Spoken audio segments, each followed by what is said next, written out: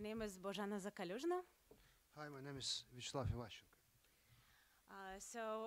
My name again is, I'm coming from Ukraine, from Lviv. I'm director of Jam Factory Art Center. Connecting these words, factory and art, means that I'm dealing with transformation of industrial buildings, and I'm in charge of creating a new industrial space, a new art center in former industrial space. Reusage of buildings is relatively new topic, especially in Ukraine.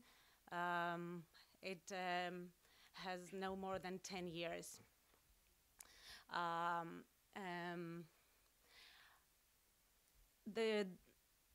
The approach to transformation, instead of demolishing building, has a lot of purposes there. So it is known that reusing buildings brings new values like environmental, social, and economic. And as well, we connect to the history, to the past, by creating new values. I will tell you a little bit about the place and the space which I'm dealing with. In the city, a more than 800,000 inhabitants. In the northern part of the city, there are a lot of industrial spaces, and in the city that is known of being a cultural, that has a lot of culture, but rather traditional culture. There is no a space for contemporary art. The building that you can see in the image has quite an old history. It is known as the Jam Factory Art Center. But people forgot about this building that actually originally in the 19th century it used to be a Jewish distillery factory. The building is, as you can see, is in this looks beautiful, but in a way it is falling apart. Most of the property in Ukraine is private, in 2008, this building been purchased by a local businessman, but due to economic crisis after 2008, it was really hard to deal with the property, and an owner allowed art organization to come there and create art. It was a space of freedom to create contemporary art and bring something to the city. So as you can see, a lot of international artists, mainly from different countries and that bordering Ukraine, came and had contemporary art weeks there.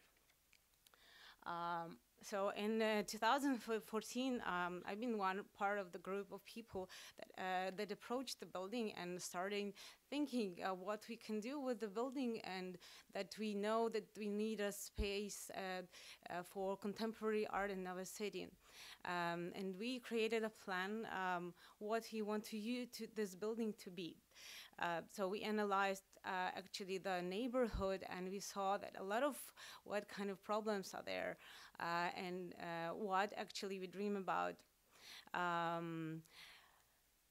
In 2015, a person that, a Swiss, that has one organization that exists more than 10 years in the city, actually purchased the building and offered